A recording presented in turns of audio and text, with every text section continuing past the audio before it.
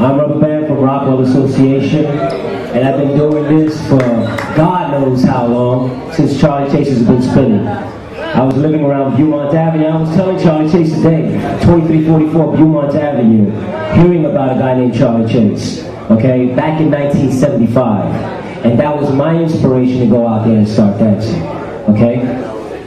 Back in 75, though, before Charlie Chase, even before Charlie Chase's time, you all heard of Kool Herc. Oh, yeah. Kool Herc was the first DJ, right? Not. No, he was not. It was Lele, the first DJ. And I'm paying homage to Lele from Fun City Crew, okay? He was the first DJ to start this, okay? Fun City Crew over at 129. Charlie Chase was taking over 118. A few times we threw our sound system out there with Charlie Chase and was DJing.